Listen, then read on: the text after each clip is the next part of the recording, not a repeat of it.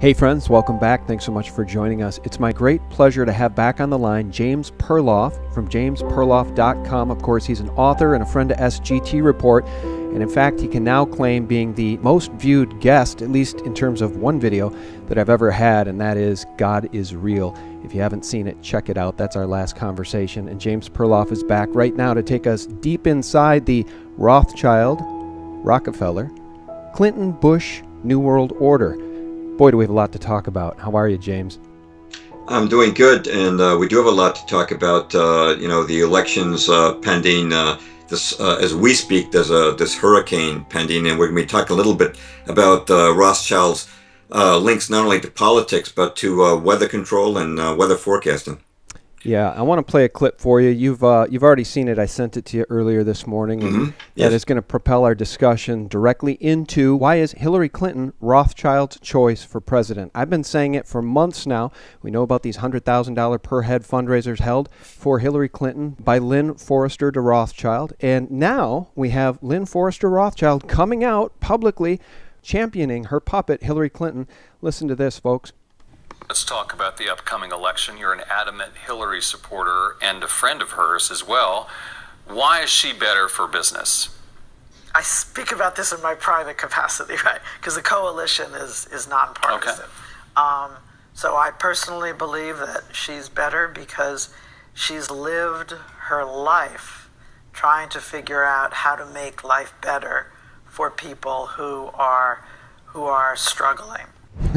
I pause it there with a big question mark saying, huh? She's better for people who struggle? Like what, James? The Haitian people for which billions of dollars were donated after that Haitian earthquake to the Clinton Foundation, and those billions of dollars are missing? All right, so let's get this straight. Lady Rothschild loves Hillary and says Trump has gamed the system his entire life and says Hillary is better for business. James, my question would be, whose business is she talking about? Central bankers' business? International criminal banking business? Because Hillary means no Glass-Steagall, no prosecutions for criminal bankers, and no rule of law. That must surely be why Hillary is better for business, according to Lady Rothschild. She can't be better for business because you just look at the legacy of the Obama administration with its trillion-dollar deficits, skyrocketing inflation despite the recent artificial drop in oil prices year by year. We've seen it go up 8-9% real prices. We're talking about enormous job losses overseas. I mean, that is to say, jobs going overseas, kids graduating from college with six-figure debts, living at home. I think about half of them are living at home. More people out of work than ever before. So how is that good for the economy? How is that good for business? And how does Lady Rothschild not know that? By the way, one thing I picked up from this link you gave me on that brand new interview with Lady Rothschild is that she and her husband, Evelyn de Rothschild, actually honeymooned at the White House when the Clintons were in there as president and first lady. So that's another indicator of just how close this association is. Yeah, and I often make the mistake, James, that listeners to this program are well aware of what a central bank is. And I just make the leap that people must know that if Rothschild is championing Hillary, then you know Hillary's bad, because the Rothschilds have decades and, in fact, centuries of criminality and taking nation states to war as part of their history. And the Federal Reserve, guys, is privately owned. And one of the founding families and owners of the Federal Reserve, the Central Bank of the United States, is the Rothschild family. James, if Rothschild loves Hillary, if the Rothschilds are friends with the Clintons, what message should that send the American people? Don't vote for Hillary. And by the way, I was making this point that she was the Rothschild choice early this year. I wrote an article on the 2016 elections called "Do Our Votes Really Matter?" And I pointed out the number of coincidings between Hillary's agenda and the Rothschild agenda. And actually, Sean, it's 100%. She is, first of all, she's pro-war on terror, okay? She's going to clamp down more on civil rights. She's, pro-AIPAC, pro-Israel. She's a war hawk. She is, of course, she's pro-gun control. She's pro-GMO. In fact, she hired a Monsanto lobbyist named Jerry Crawford to work on her campaign. She's pro-population control, meaning, she's pro-abortion and pro-vaccines, etc. She's pro-climate change control, and the whole environmental thing is with carbon footprints and so forth as an excuse to regulate our lives. Yeah, on environmental pretext. Agenda 21, Agenda 2030. They're going to strip 20, us of our rights to have energy that's affordable, thereby turning us into serfs. It's all part of this UN agenda backed by the Rothschilds and the Rockefellers. And I interject here so that people understand. These are the people behind the propaganda. George Soros, race war, refugees, open borders, destroying Europe, destroying the United States, destroying the sovereignty of nations, all in service of central banks. And you add some more fuel to the fire, which is that she is pro-UN, which is world government. And you mentioned the refugees. As you know, the Soros people are very much behind this horrible immigration crisis, which is tearing apart Europe. And Hillary is totally for more refugees coming in here, which could only divide our nation and bring it more chaos, more rioting. She's also come out in favor of internet censorship. And of course, she's in favor of the whole transgender thing that Obama's been pushing. And she, until the election, was pro-TPP, pushing for that, calling it the gold standard. So I can't find a single thing where she differs from the Rothschilds and George Soros and the globalists, what they want. Now, Trump, on the other hand, I was never a Trump fan from the get-go. I was a big Ron Paul fan. He had fought against the Federal Reserve throughout his, 3 decades in the Congress. We knew where he stood. But at least Trump is against the insane mass immigration. At least he says he's pro-Second Amendment, and he's pro-jobs, and that makes him unacceptable.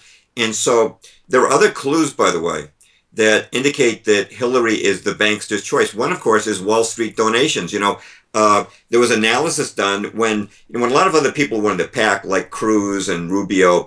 There was analysis done, and Bernie Sanders, right, to see who was getting the most money from Wall Street. And Hillary was number one. Now, Jeb Bush was possibly in competition for that, but of course he dropped out. So that left Hillary all alone, way ahead of the pack in terms of who Wall Street is supporting. So do you really believe her when she says she's going to support the middle class and not Wall Street and the one percenters? Another thing is, this whole thing about her being a senator and then a secretary of state. This is all a setup. This appears to be part of a agreement that was reached between her and Obama and the powers that be, that Obama would be the first black president, she'd be the first woman president. And when you've got a black or woman as president, the public thinks that the powers that be are not really ruling. They think the minorities have a voice, right? Except it's the wrong minority members. But she really accomplished nothing as a senator or as a secretary of state except for corruption. And this really got me, Sean, this is really a clue as to the establishment being behind her. When she left the Secretary of State position, CBS then began running a weekly TV drama on Sunday nights called Madam Secretary, about a blonde female Secretary of State. Now, it's obviously supposed to be Hillary Clinton. I mean, who else could it be? And on the TV show, she's portrayed as beautiful, honest, competent, and caring about the American people. So that's like free publicity at a top dollar that she gets every week on network television. But of course, we also know another clue that she's trusted by the establishment is the fact that she and Bill already have had 2 terms in the White House while they were hosting the Rothschilds for their honeymoon. But what really kind of stands out just recently, Sean, is that they're pulling out all the stops. Now, George Bush Sr. has come out and said he's going to vote for Hillary. And, Sean, I don't think I can recall of a time when a ex-president said he was going to vote for the other party. I think that might be a first. I could be wrong about that, but it shows how desperate they are at the populist support that Trump's garnering. But the other one, of course, is that the Rothschilds themselves have come out from behind their usual covering. And as you point out, Lady Rothschild, Lynn Forrester de Rothschild, Evelyn's wife, has now gone on Yahoo Financial to give an interview giving this wholehearted support to Hillary Clinton for president. So there is no question that she is the choice of the Wall Street Rothschild establishment. Yeah, well done, James. And you and I are in line with our thinking on this issue across the board. And first of all, I want to say my thanks to Small Gold, a buddy of ours out there in YouTube land, who sent me that link to the Yahoo Finance page with that interview. And it made my jaw drop, because I agree with you. I think it's really wild that the Rothschilds are essentially coming out from behind the curtain to publicly support their puppet. And again, there's no better example of what we're talking about, this New World Order exposed, than, as you just cited, and I've cited many times in recent weeks, Bush Sr. saying that he's going to vote for Hillary Clinton. Well, who created the Clintons? The Bushes, CIA drug running in Mena, Arkansas. Bush was the former director of the CIA, folks. I mean, come on. Who created these intelligence agencies? Go back to Allen Dulles, the Dulles brothers. We're talking about big banker money, folks. The bankers run the world. And here's the problem. As we're having this conversation, James, Vladimir Putin is prepping 40 million Russians for war, right? He's got bunkers ready for his populace, at least a large portion of his populace. Whereas in this nation, there are no steps being taken to protect American citizens from the war drums being beaten by the State Department. And it is getting so frightening because of what's going on in Syria and John Kerry choosing to cut diplomatic ties with Russia over Syria, that our friend Cliff High, founder of the WebBots Report, just released a video called A Rant Against the Coming Nuclear War. I want to play this soundbite for you because this all ties in to what we were just talking about, why the Rothschilds and the Bushes support the Clintons. It's because these controllers are getting very, very desperate. Here's Cliff High. They're desperate to take us to war. Let me remind everyone again that there's never been world war other than when we've had central banks. And central banks need war to purge both the population and the memory such that they can start their Ponzi schemes all over again. This is a well-known cycle. They do this. They do this time and time again. James, as you and I have recounted in previous interviews, and you've written about, all wars are essentially banker wars, and just about every war we've ever been in as a nation has been fostered and implemented via a false flag operation or event of some sort. And here we go again, this time over Syria. I mean, is Syria really worth a nuclear exchange with the Russians, James? Obviously not, and there is definitely a pattern. Now, you and I did a show on false flags, and we covered the Maine, Tampico, the Lusitania, the foreknowledge of Pearl Harbor. We talked about the artificially created Korean War. We talked about Tonkin Gulf and Vietnam. We might have touched on the USS Liberty, which is an attempted false flag to get us into war. Can I tell you something funny? I mean, just jump in. You didn't know this. The audience doesn't know this. And it doesn't matter. I don't care. I do this because I love it. But YouTube demonetized that video, calling it advertiser unfriendly. So it was monetized for about 2 hours, and then YouTube said, no, you're not getting advertising on this. We don't want you talking about false flag terror. That's interesting. Well, if some of their advertisers are central banks, I imagine that it was advertiser unfriendly. Well, and I should say... So we went all the way through 9/11 and sarin gas and the non-existent WMDs in that particular interview. And there is, in fact, a pattern to world wars. The First World War... the Federal Reserve was created right 6 months before Archduke Ferdinand's assassination. Of course, World War II created the World Bank and IMF. You had the League of Nations coming out of World War I, the first attempt at a world government, and the World War II producing the UN. You had, of course, a tremendous war profiteering in both cases. You had, of course, from the Zionist perspective, World War I generating the Balfour Declaration, and World War II generating the State of Israel, which is, it's a Rothschild proxy state. We won't get into that now, but this is part of the purposes of these wars.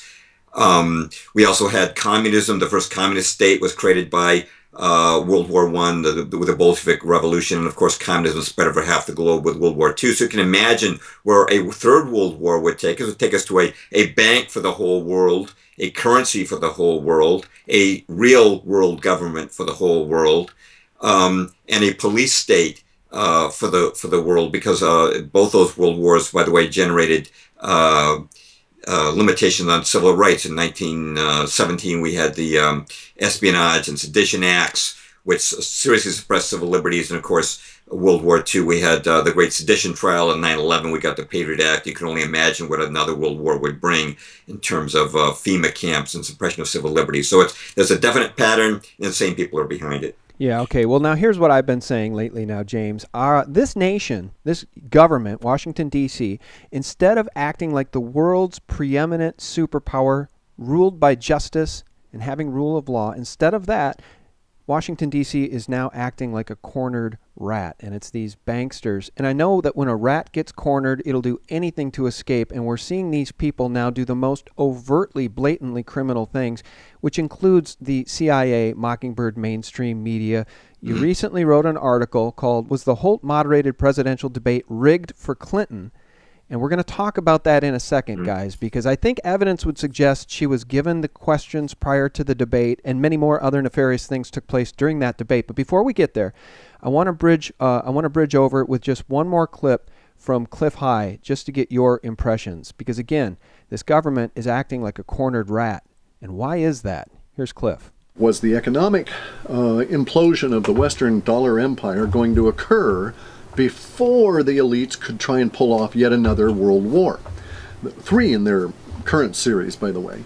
This would be World War III, unless you count the Cold War as the global war, and I don't really. I'm talking about hot wars here, and this is what the Russians are very much afraid of, is that, you know, once they install Hillary Clinton or her double or her CGI representation in the office, then they're free to do as they want, they think, relative to the military and what's going to occur. All right, I'll pause it there. The only reason I wanted to play that, James, is because Clinton in the White House for 4 more years gives these banksters in the military-industrial complex license to do whatever they want, including more of the same. So, again, no rule of law. No bankers go to prison. The crimes continue unabated. She can stack the DOJ and the FBI, and she can do whatever she wants, and nobody will go to prison as long as they're friends of hers. That's where we stand on the precipice, and these people appear to want to take us into World War III. And meanwhile, James, as you well know, we have the CIA, Mockingbird mainstream media helping her. So let's talk about your most recent article. Was that debate as rigged as it appears to have been? One thing I just want to mention for our audiences, we're actually taping this prior to the second debate, and I imagine by the time most people hear our interview today, that we're taping today, that the second debate may be over or about to begin. I'm not sure when you'll have it up on YouTube, but I just want to make sure we're just talking about the first debate. But the first debate, I did post an article that's gotten a lot of hits, and it's called "Was the Holt Moderated Presidential Debate Rigged for Clinton?" And I started out with 5 reasons, and I've expanded it to 7. And I have to really thank the YouTubers and people on Twitter who have linked to YouTubers for discovering all this. I just decided that it would be a good idea to kind of assemble it into some kind of order and together so people could see just how rigged that debate was. And the first evidence, somebody very smartly put up a video that simply consists of Lester Holt's remarks, just his remarks. And when you watch it, it's very clear how hostile he is to Trump and not to Clinton.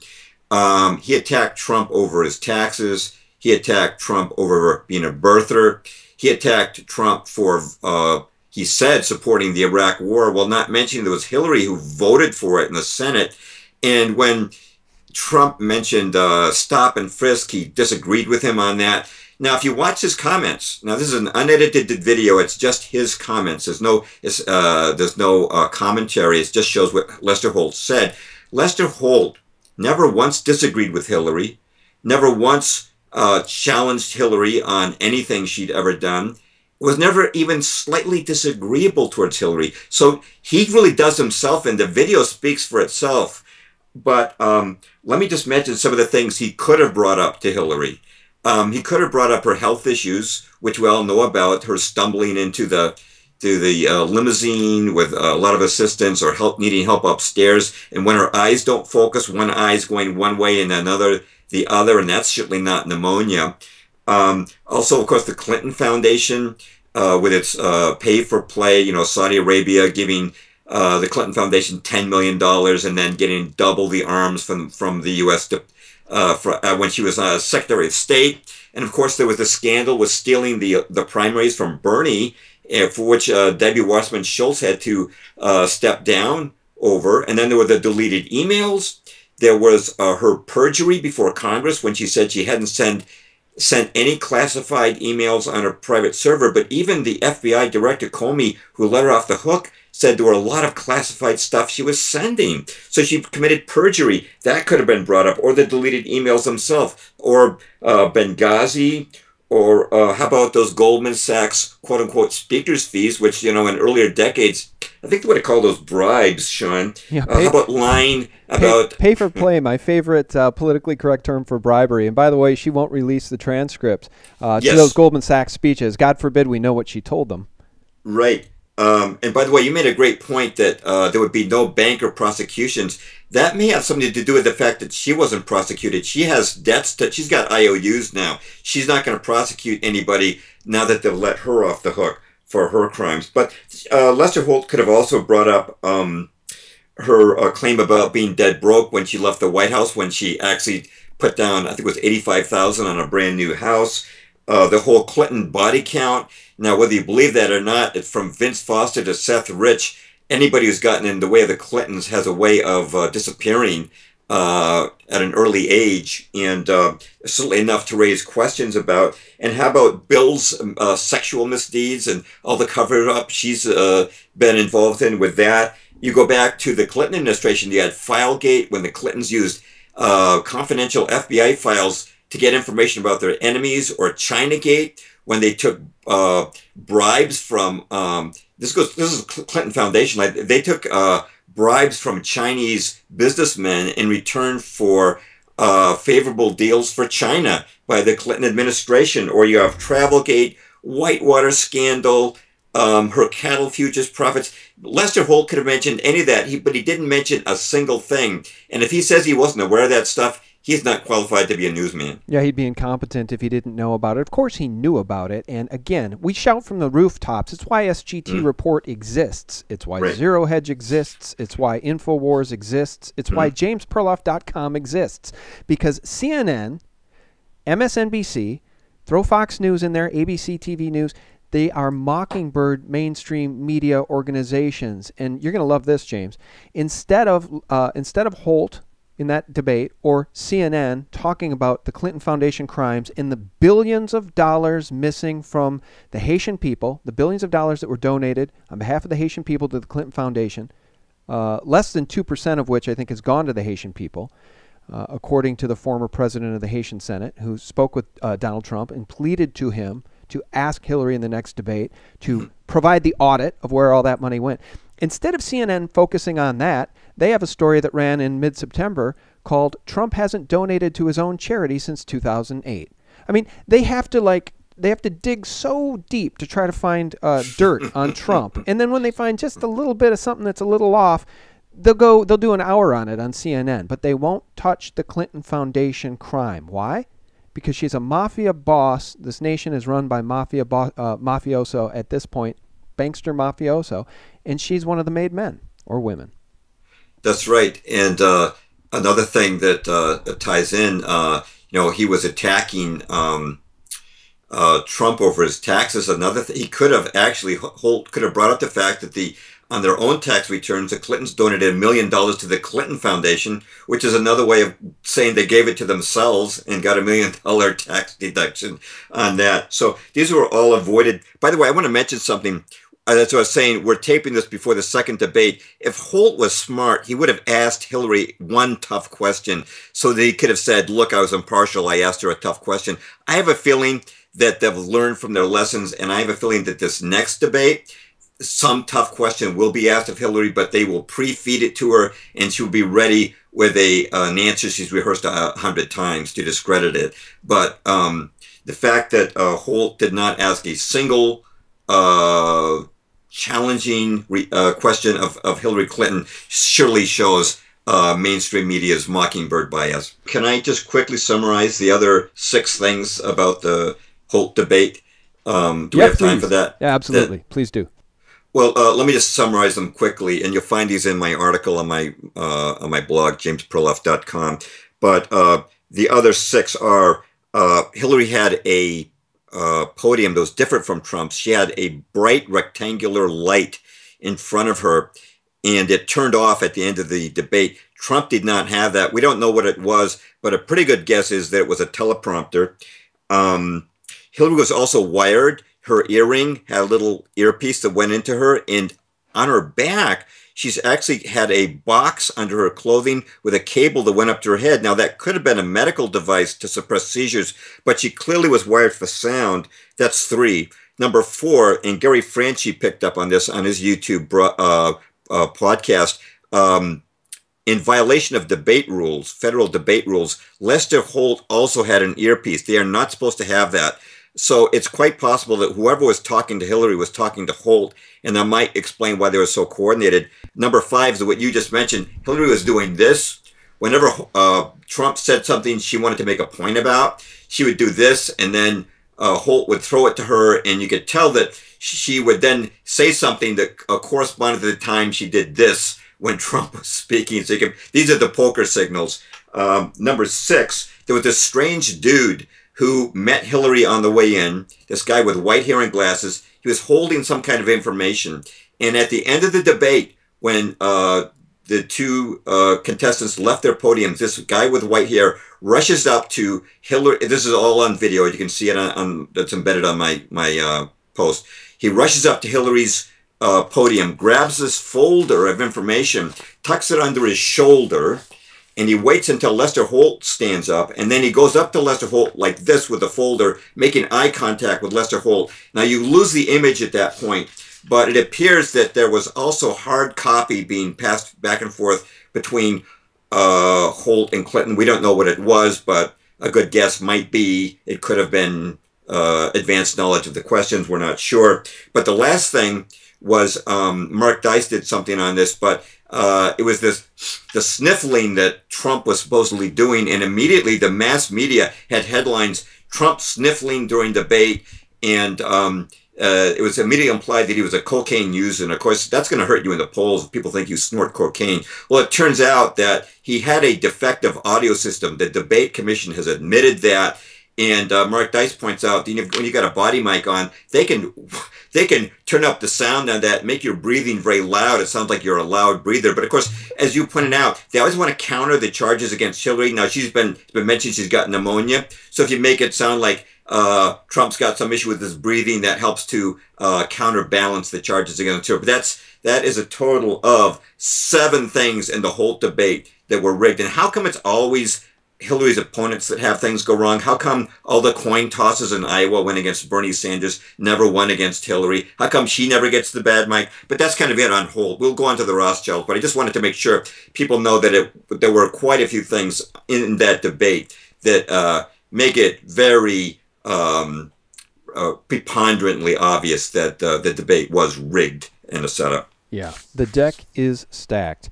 All right, guys, moving on to this next topic, which also includes the Rothschilds and weather, of all things. Those of you who are familiar with SGT Report and our research over time know well of geoengineering, the work of Dane Wigington, etc., geoengineering, weather manipulation, and the Rothschilds' role in it.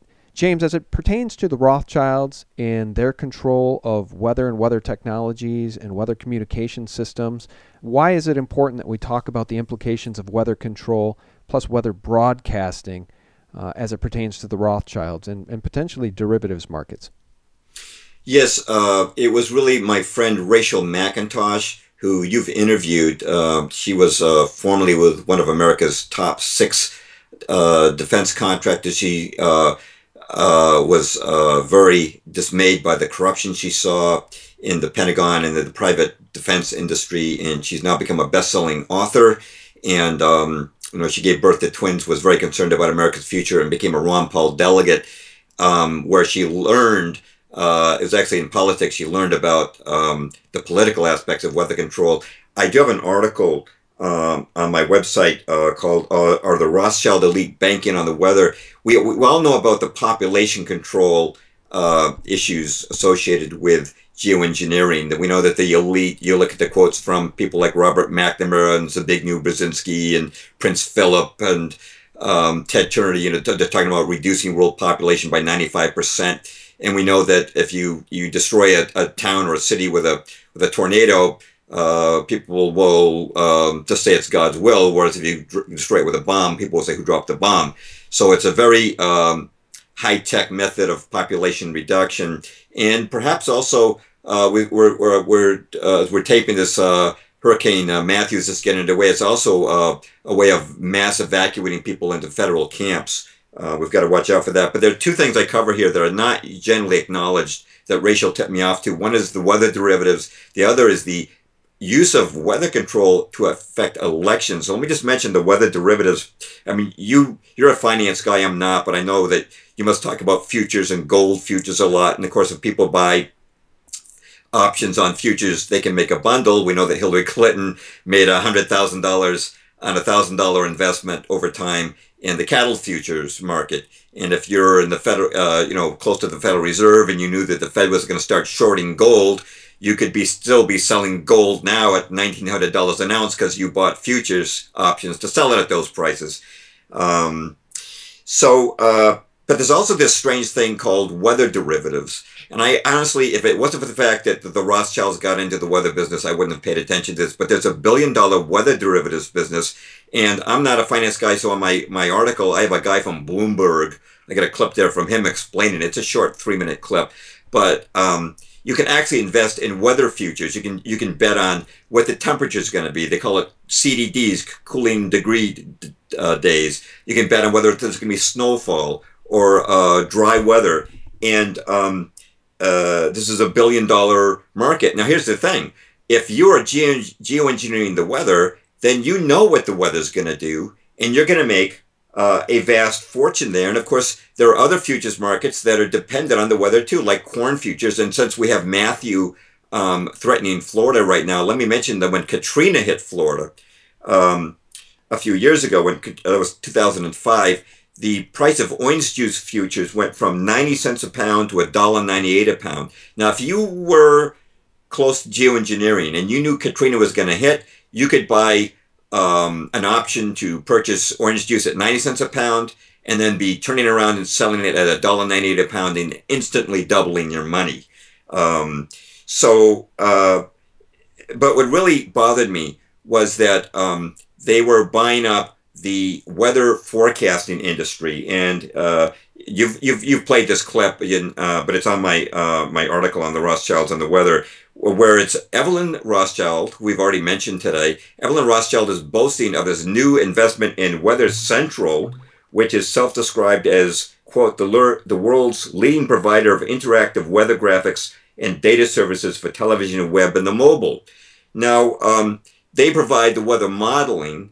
The Weather Channel provides the broadcasting, but the Weather Channel is co-owned by the Blackstone Group, where Evelyn's cousin Jacob Rothschild is on the advisory board. And now they eventually consolidated these two together. The Weather Central became part of Weather Systems International, which is part of the Weather Channel conglomerate. So they're all it's like a monopoly. Rothschilds always form monopolies. So if you've got a monopoly on weather modeling, weather forecasting, and weather control, you have the potential to make billions. But to make billions, Sean, I just want to mention, you've always got to have a sucker who's going to sell or buy at the right time. And just to exemplify what I mean, let's take a famous example from Rothschild history. In 1815, a lot of your viewers probably heard this. In 1815, of course, Napoleon was defeated at Waterloo, but the Rothschilds always had advance information. And on the London Exchange, they spread a rumor that Wellington had been defeated by Napoleon at Waterloo. This caused the London Stock Exchange to totally crash. The Rothschilds then went in, bought up stocks on pennies on a pound, and they actually 20x'd their London holdings by doing that. Now, here's the thing. They had to have suckers who would sell at any price. to do that. Now, how do you get suckers to buy and sell at the wrong time? Well, how does the average person who is not in on weather engineering and geoengineering, how do you get them to sell and buy at the wrong time in the weather's derivatives market? They're going to listen to the Weather Channel, which they own. So by giving people bad forecasts, and by the way, I don't know how it is for you, Sean, but up here in New England, the weather forecasting has been getting worse. I'll give you one quick example. This year, 2016, March 18th, we had a northeaster come in. The weather forecast on Thursday was sunny.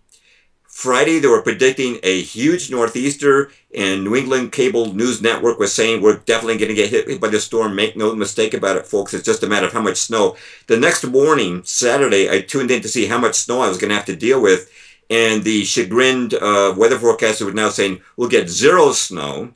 The southeastern tip of New England might get a dusting. Then that afternoon, my wife said, my friends at church told me we're going to get hit with a snowstorm. And I said, nah, that's the old forecast. No, I tuned it in. They changed it again. Now we're going to get blitzed with another blizzard. And we did get 6 or 7 inches.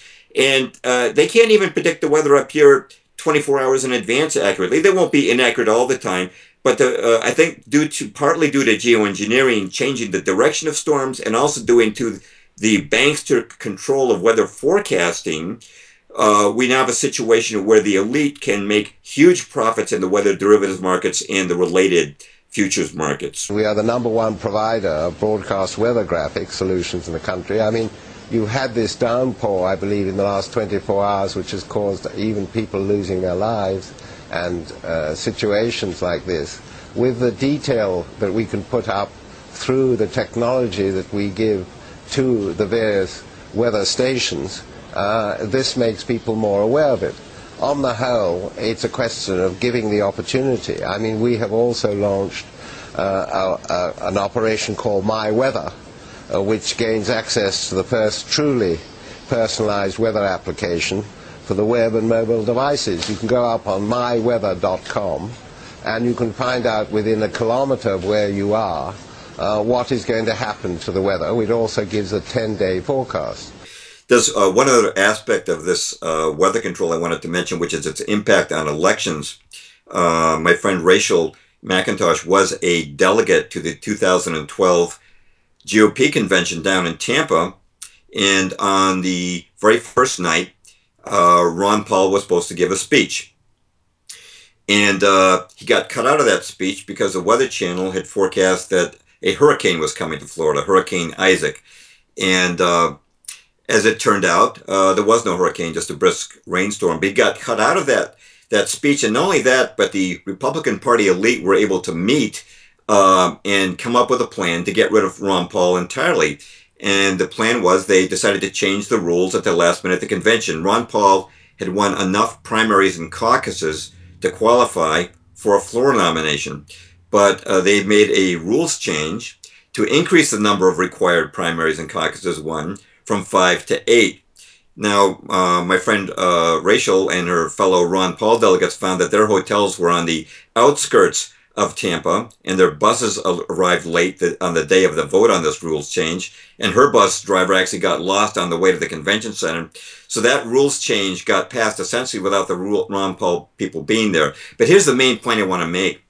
The Weather Channel, which made this faux prediction of a hurricane that didn't happen, I said one of the owners was the Blackstone Group. Another of its 3 co-owners is Bain Capital. Now, who was the chairman and CEO, founding chairman and CEO of Bain Capital? Was none other than Mitt Romney, who was the beneficiary of Ron Paul's being wiped out of that convention. Ron Paul got wiped out, and of course, it was made to appear that Mitt Romney was the unanimous choice of the Republican Party. But I just want to stress that his company, Bain Capital, co-owned the Weather Channel. And that was not the only time that Mitt Romney had benefited from a bad Weather Channel prediction. I'm going to quote from an article online by Jarrett Glenn. It's called How the Republican Party Stole the Nomination from Ron Paul. Quote, Ben Swan reported on shenanigans in Maine. Even though only 84% of the votes have been counted, state GOP chairman Charlie Webster declared Romney the winner over Paul by less than 200 votes. Hancock and Washington counties hadn't voted yet because Webster canceled the caucuses due to an impending snowstorm, promising they could vote later and their votes would be counted. The snowstorm never occurred, and he later reneged on his promise, telling voters in those counties their votes would not be counted after all. Washington County was Paul's strongest in the state in 2008, unquote. So as a result of another false prediction by the Mitt Romney Bain Capital-owned Weather Channel, Mitt Romney won a primary. So the weather can be used to impact elections, and I just want to mention how this might play out in the 2016 elections. Suppose you had a big Midwestern state that was a swing state, and let's say that people in the eastern part of the state favored Hillary, and voters polled in the western part of the state favored Donald Trump. You can have a weather phenomena like massive flooding in the western part of the state that would keep the Trump voters at home. Well, maybe the people in the eastern part of the state will only get mild rain. They would get to go and vote for Hillary, and Hillary would take the state. And as you know, it's winner take all when it comes to the popular votes in the elections. So in the presidential elections, so it's quite possible that weather could be modified to swing the election for Hillary. I don't know that will resort to that. They've got all of the tricks up their sleeves, such as controlling electronic voting and vote counting. But it's quite possible that such a phenomenon could take place. And by the way, they wouldn't actually need an actual storm, as was seen with Mitt Romney. All they would need would be the threat of a storm, like a tornado watch on the western part of the state, to keep the voters at home. And then, at 8 o'clock when the polls close, the governor could look at his watch and say, well, the Weather Channel has announced that the tornado watch is over. People can go out now. But of course, the vote would be over, and Hillary would have taken the state and maybe the country. Well, James, I think this has been a fascinating conversation. And, as we wrap up, of course, guys, you can check out all of James' books, many of which we've already interviewed him about, including that viral conversation called God is Real. You can check out James' books at jamesperloff.com. James, do you want to shout out any of the other articles you've written? There's tremendous articles there that you've written as well. Anything recent that you'd want to call to the audience's attention? One is I did a book review of Atomic Bomb Secrets by David Dionisi. It's the only book review I've ever done on my website because this book had so much unique information. I learned from it, this is about the atomic bombs being used on Japan in World War II. And one thing I'd not known was that Nagasaki was targeted because Nagasaki was the Christian center of Japan. As a matter of fact, although Truman said that the target for Nagasaki was the harbor and its military use, the fact is that the plane that dropped that bomb overflew the harbor by 3 miles, and it dropped what they call the Fat Man bomb over the largest Christian cathedral in all of Asia, Urakami Cathedral. There were 50,000 Christians living in Nagasaki. They were destroyed. Of course, the emperor was forced to renounce his divinity. There were certain forces, Luciferian forces, that did not want Christianity to move in and fill that void. There's a lot more I could say about it, but that's on my website. Another recent one was, it's called 1948, Harry Truman, The Nakba, and the Mystery of the Best Picture Oscar. And there was an incredibly boring movie made that won the Best Picture. It's called Gentleman's Agreement. And I was always mystified why that won the Best Picture. Now I know why. It was to soften up the public for Harry Truman's instantaneous recognition of Israel 2 months later, helped along by a $2 million bribe from the founder of AIPAC. And that $2 million bribe, by the way, that information comes from former President John F. Kennedy. I've also had a couple of recent articles, The Wars on Christianity, Parts 1 and Part 2. Part 1 is about how the Rockefellers funded the modernist movement. Part 2 is about how the Rothschilds funded the Christian Zionist movement. And I've also got recent articles on the American Revolution, Part 1 and Part 2. Part 2 is on who really wrote the Declaration of Independence. It was not Thomas Jefferson. Part 1 is about the Battle of Lexington of 1775.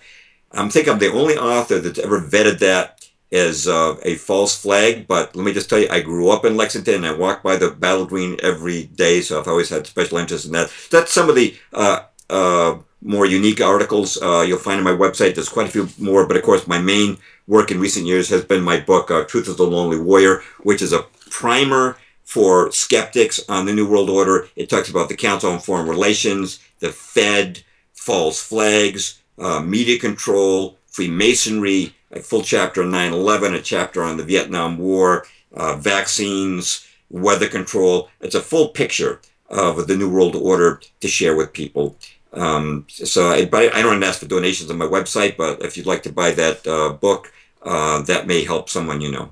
Yeah, fantastic. Is the best way for people to buy that book through your website?